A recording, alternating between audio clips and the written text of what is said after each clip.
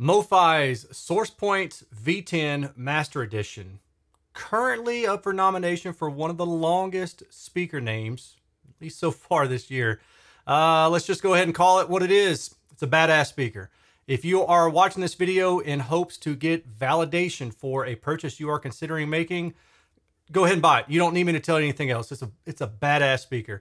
That said, I will have a couple affiliate links down in the comment section below. If you want to click one of those, that earns me a small commission, no additional cost to you, and that allows me to keep doing these kind of reviews and to go through all the effort that I go through for these reviews, and you'll see some of that in a little bit. The V10 is a new design from Andrew Jones at MoFi, and they debuted it, I believe, in April at Exponent in Chicago, and I was actually there to check it out. Now, I only got to hear them a little bit, but I was really excited to hear this in my home and to get a chance to review it.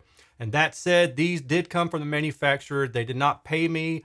I was not given anything in exchange to review these speakers. They just loaned them to me to review, and I'm sending them right back. I wish that I could keep them, but frankly, I just don't have the space with me swapping speakers in and out all the time for all of these reviews. But if I did, or maybe if I just said, hey, I'm tired of reviewing, I think these would be the speakers that I would buy. To me, personally, they are number 2 behind the KEF Blade 2 Meta. As far as all the speakers that I've heard, they are number 2. And that includes some pretty significant speakers, such as the Dutch & Dutch 8C, a fantastic speaker, JBL's 4367, JBL's M2, and then there are many others that I've probably since forgotten. So for me to put this at my personal number 2 is saying a lot. And keep in mind, the KEF Blade 2 Meta is about $29,000 per pair. These run for about $8,000 per pair. Big price difference. The reasons why you should buy the MoFi V10. First of all, let's assume that you've got plenty of space. These are big speakers, as you can see in this photo. Now, I'm about 5'11", maybe 6'2", depending on who's asking. These speakers are at about 49 inches or 125 centimeters tall. They weigh in at about 160 pounds each, or around 72, 73 kilograms. Again, each. Lugging these things inside your home is going to be a bit of a pain in the butt. If you want to set these up on a 4-foot tall platform like I did in this photo to measure them on my clip-on near-field scanner, have fun. Or if you want to take these outside like I did in this case and then measure them in the ground plane method to verify your results from your near-field scanner, again, have fun. But in all seriousness, I appreciated my time with these speakers. I've learned a lot about them, and I've learned a little bit about what I go after. These speakers are not the most linear speakers, but they have really good linearity. These speakers have a very good combination of all the things that I look for in a loudspeaker. Wide radiation horizontally, so it gives you a wide sense of envelopment. Low bass extension to about 30 hertz in room. You don't have to have a subwoofer unless you're listening to pipe organs rumble at around 17 hertz. Some music has that. They also have really good on-axis linearity, but they're best positioned when they're slightly towed away from the listening position. Now, I would not point them directly out into the room, but maybe about 10 to 15 degrees behind the listening position would be ideal. Doing that will level out some of the high frequency. Now, speaking of the high frequency, these come with 3 options on the back: a low, medium, and high treble attenuation. So high attenuation is really no attenuation at all. Medium knocks off about maybe 1.5 decibels, and then low is another 1.5 decibels. So you've got about 3 decibel swing from the high to the low setting, and that runs just on the treble. So once you get these speakers set up in your room, if you want to play around with the treble switch to get the high frequency more attuned to what you're after, you can certainly do that, and you don't have to have equalization. And that's a plus, at least in my part. Now, I do always recommend equalization for bass, but if you are a person who doesn't really want to deal with equalization and you don't want to deal with an extra subwoofer, this is your speaker. The way that it presents sound is unlike a speaker that I have yet to hear. It is big. It is enveloping. And I actually had to take some notes because as I listened to these over the span of about a week and a half off and on, I continue to find things that I really just flat out enjoyed. So let me read from my notes, okay? The first thing you're going to have to do with these speakers is mentally prepare yourself for a big speaker. If you're like me, most of the time you're coming from a bookshelf speaker or maybe a medium-sized floor standing speaker. These are on another level, guys. Unless you're coming from something large like a Wilson speaker or something significantly larger than your standard tower speakers that you can get from the big box stores, this is going to be something altogether different, and you are going to have to mentally prep yourself for the sound that you're about to be influenced by. And when I say it's a wall of sound, I'm not really exaggerating. When you fire these things up, you're going to feel like your volume is too loud, almost certainly. So you're going to back down on the volume some. Some of that's certainly due to the sensitivity of these speakers, which is around 89 decibels or so on average. But some of that is just the fact that they're so imposing and so large, and they take up so much real estate on the floor compared to smaller speakers, of course, that they actually are a little bit closer to you. So you're going to want to bring the volume down a little bit. Now, after you do that and you get more attuned to them, you're able to kind of sit back and relax and really just listen to what they have to offer. And they have so much to offer. The bass, one of the things I noticed about these speakers with the bass is that thanks to the fact that it's extended all the way down to about 30 hertz, you hear more bass. And you're not hearing a lot of bass rumble because it's not bloated bass like sometimes you may get from a speaker that has a high Q, like a peak in that mid-bass region. It's pretty linear, and it does roll off at a reasonable rate, which will allow you to put on maybe about 2 feet from the wall, but honestly, I wouldn't go any closer to that. And I'm talking from the back of the speaker to the wall behind it. The way that the bass, I don't want to use the word articulated because that's such an audiophile slang word, but let me speak to it like this. If you're used to having a bookshelf speaker that gets down to maybe 60 hertz, or maybe you're used to having a speaker that gets down to 40 or 50 hertz. 40 hertz is low for a lot of speakers. When you have a tower speaker that can comfortably get down to 30 hertz, and I mean without breaking a sweat, and then you have other sounds that are going on in the 60, 70, 80 hertz region, you have low end, just crushing solid bass, but then you have, let's say, lower mid bass, thump and chest pump. And it's a hard thing to describe, but when you hear it, you hear levels on levels of bass that you haven't got to hear before. And the only way I think you're going to get this truly, and this is based on like years of experience, hundreds of systems, is to have properly integrated subwoofers. And the properly integrated is the key piece. I would guarantee that if I were somehow able to do a poll and listen to people's systems and measure them in room, that I would find 80% of them do not have the proper gain, crossover, and phase alignment between their subwoofers and their mains. So with a speaker like this, where it's already integrated, it's one less thing you have to worry about, and you get the benefit of low bass and really good detail in the mid-bass region. One thing you might expect with a larger speaker is for it to not have precise imaging. Now, there's a reason that people tend to believe that, but I'm gonna leave that out, maybe a different video another day. These speakers don't have that problem. They image very well and very precise, which at least indicates to me that the frequency response matching between the two pair is really good. The other thing that I like about the speaker, as I mentioned earlier, there's a very enveloping sound to these speakers, but it's not just rectangular, it's spherical. So from my experience, the majority of speakers have, let's say it has a really good soundstage, right? And you could place images within the soundstage, and it's got depth and it's got layering and all those things. But most of them, if you were to draw a line or encompass something about how those speakers are radiating sound, most of the time you're going to draw a big rectangle, and you're going to say from left speaker to right speaker, and this is how far it stretches, and it goes back this far, like front to back. That's pretty much average.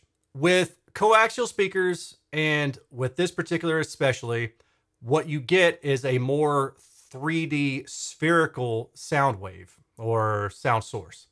So instead of feeling like the soundstage is constrained within a box that has hard defined edges, you feel like you're listening to a big sphere of sound. Now, I consider that a plus. To me, that's a really great thing when you don't have hard defined edges in the soundstage. One problem I have had out of a lot of larger tower speakers, especially when they're multiple drive units. And this is at big shows, Expona, Audio Advice, just all the different audio shows that I've been to.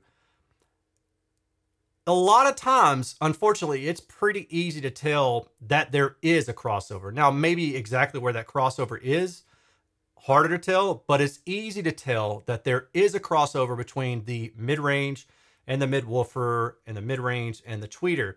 And the reason that I notice this with taller speakers is because you can hear distinct sounds from each driver.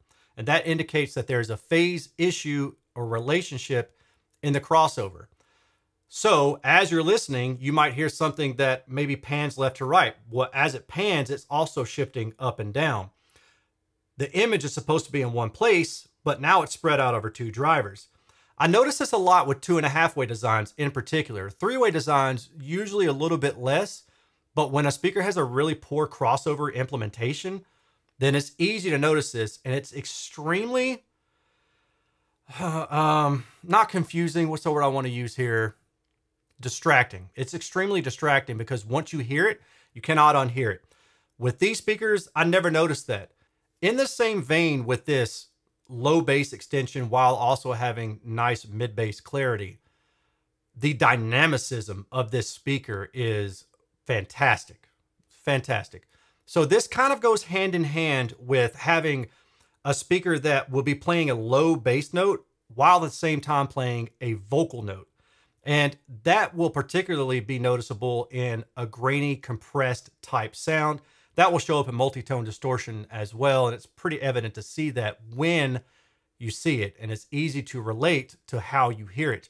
I didn't get that at all from these speakers. In fact, one of the first things that I was listening to at high level was a Jeezy track. And I was cranking it. I was averaging around 100 decibels or so at about 10 feet away. Now, I'm not saying I listen to speakers like that loud all the time, but I really just wanted to stress test it and see how loud I could push these speakers. They did everything just fine. There was no signs of weakness, no increased distortion region that I noticed that caused my attention to be taken away from the enjoyment factor of the speaker. The overall timbre and tone of these speakers is what I would consider neutral. Now, there are some nonlinearities, and we're going to see that in the data in a second, but for the most part, I consider this speaker a neutral speaker. So now let's take a look at some of the data, but first we're going to do a quick sound clip demo.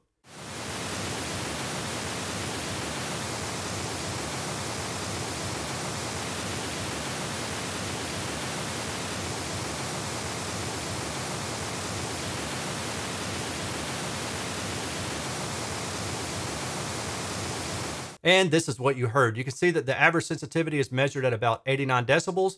There are some nonlinearities. So we've got this one around 80 hertz, a little bit of a saddle. We've got the dip around 300 hertz. That's a resonance that looks like it's from the enclosure. And then you've got a couple little nonlinearities in the higher frequency. Now, according to pretty much any coaxial manufacturer, pointing the speaker directly at your ear is not a good idea. So for this particular speaker, I also measured it at 15 degrees off axis. And that's what you see here. Once you do that, you smooth out the upper mid-range and treble response. Now, if we look at the CEA 2034 data set at 15 degrees, this is the estimated in-room response, and this line kind of indicates how I heard the speaker. So normally I point out the things that, hey, they drew attention to themselves. But honestly, even after seeing the data and going back and listening, sure, maybe I could hear these things, but did it bother me? No, because there were other things about the speaker that it did so well that nothing else I've listened to does, that these little issues I could forgive. Now, some of you may be saying, well, why do you call them out in other speakers?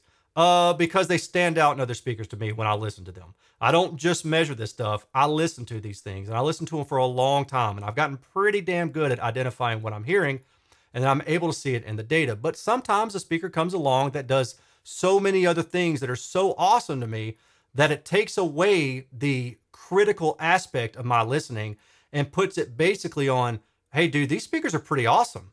And that's that. Burst decay, horizontal contour plot, we can see the radiation is about plus or minus 60 degrees. If we go to the vertical radiation, about plus or minus 60 degrees as well. So what this means for most people, if you don't know, is that instead of having to lock your ears at the tweeter position, you have about plus or minus 60 degrees of wiggle room. Harmonic distortion at 86 decibels and then at 96 decibels, really low, below about 1%. Multi-tone distortion shows us some peaking going on around 4K. Not entirely sure what that is. I didn't have an issue with that. My main thing that I'm listening for in these kind of testing is, can I hear a graininess or a compression issue in the mid-range? And I definitely did not hear that from this speaker, and this data tends to show me why. What about long-term compression, 30 seconds at a time? These speakers have practically zero compression, even with long-term pink noise being played. And then if you go to short-term, instantaneous dynamic compression, practically nothing. For the impedance, we see that there is this dip around 300 hertz. This is what I called out earlier that showed up in the frequency response.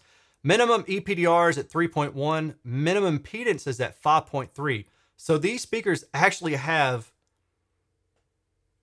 low impedance when you view it from it's not taxing on the amplifier. That's actually surprising. I didn't realize that until just now. If you use these speakers with different amplifiers, going from a reference, which would be this black one, so an amplifier with a really high damping factor, to an amplifier with really low damping factor. For the mid-range and the high frequency, practically no change, okay? But as you go down into the bass region, if you're using something like a pair of tube amplifiers and they have a very high output impedance on the low region, you can lose some bass thump around 50, 60 hertz. And then this is what it would look like in terms of frequency response. In looking at the frequency response, we can see that there seems to be some compromise there. There are some elements of maybe diffraction or a little bit of perturbations here, you know, oscillating within a decibel or so. Not huge things on the grand scale, but they do stand out in a graphic. As far as being audible, though, I mean, I don't know if you're going to hear those little things. Frankly, I never did. I wasn't keyed into them. And for the most part, I was enjoying my time with these speakers so much that I never really stopped to say, all right, I got to be critical about these now.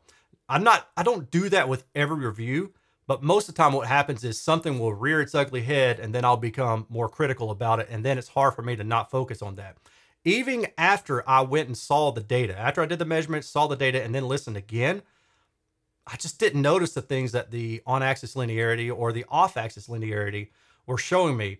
So I feel like, yeah, there probably is some compromise in the overall smoothness of the response in certain areas, but it gives you deep bass extension, wide horizontal and wide vertical radiation, and extremely low distortion. So for me, this is a speaker that probably has the best set of compromises all the way around. And in my own personal opinion, it's pretty much the chef's kiss. It's like exactly what I'm looking for out of a speaker. So if you like what you see here, if you want to support the channel, you can do so a couple different ways. You can join me at patreon.com/Erin's Audio Corner. You can use any of my generic affiliate links in the description section or in the pinned comment below. And you can also, if you plan to buy these speakers, use my direct affiliate link also in the comment section below. That'll be pinned at the top. Doing that, again, earns me a small commission. It doesn't cost you a single thing extra, but that commission allows me to do more of these kind of reviews. And honestly, man, it just, if I want to buy something cool for myself, it gets me there too. All right. This isn't my day job, but if it makes me money, that's awesome.